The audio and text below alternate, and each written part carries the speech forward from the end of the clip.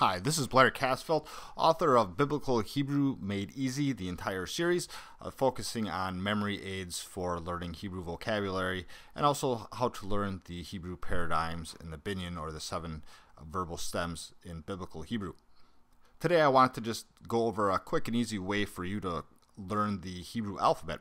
There's 22 consonants in the Hebrew alphabet, and it's going to be using the same mnemonic or memory aid that you learned the ABCs in English with. You most likely learned your ABCs when you were in kindergarten by song. They put it to a melody, and it made it much easier to remember your ABCs when you put it to song or rhyme or anything like that. It's a memory aid. So we're going to do the same thing for Hebrew, and you'll find that you can pick up the alphabet much quicker if you just learn this simple melody. So let's do it first slowly so you get the proper pronunciation and you pick up the melody a little bit. So let's begin. Aleph, Bet, and Gimel, Dalet, He and Vav and Zayin, Het and Tet and Yod and Kaf, Lamed, Mem, Nun, Samek, Ayin, Pe and Tzad, De, Kof and Resh, Sin and Shin and Tav.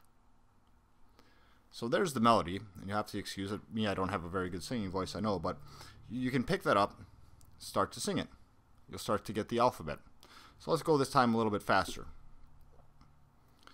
Aleph, Bet, and Gimel, Dalet, He and Vav and Zayin, Het and Tet and Yod and Kaf, Lamed, Mem, Nun, Samek, Ayin, Pe and Tzad, De, Kof and Resh, Sin and Shin and Tav. So you're going to need to know these 22 letters in the Hebrew alphabet. Start to sing this song, hum it along. You'll pick it up quickly, and after a while it'll just become second nature, just like your ABCs. So we'll do it one final time in a quicker meter, and so you get the melody, and this will help you. So try it out, guys. Sing with me. Aleph, Bet, and Gimel, Dalet, He and Vav and Zayin, Het and Tet and Yod and Kaf, Lamed, Mem, Nun, Samek, Ayin, Pe and Tzad, De, Kof and Resh, Sin and Shin and Tav. Well, guys, I hope this has helped, and take a look at my website listed below. You'll find some other helps for learning Biblical Hebrew and also Biblical Greek.